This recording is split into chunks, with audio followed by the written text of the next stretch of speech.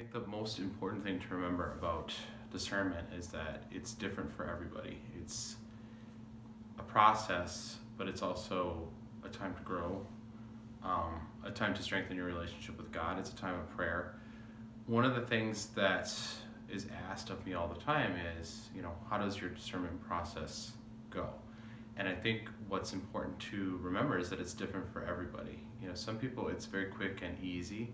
Some people it takes years, literally, decades sometimes, especially with older vocations. People that maybe in their late teens or early 20s were considering life as a priest or a brother, but then life got in the way or whatever it was, and so now they find themselves, maybe in their late 30s and discerning that. So I think that's the most important thing to remember during discernment is that it's not cookie cutter. You're not going to be able to, check things off on a list.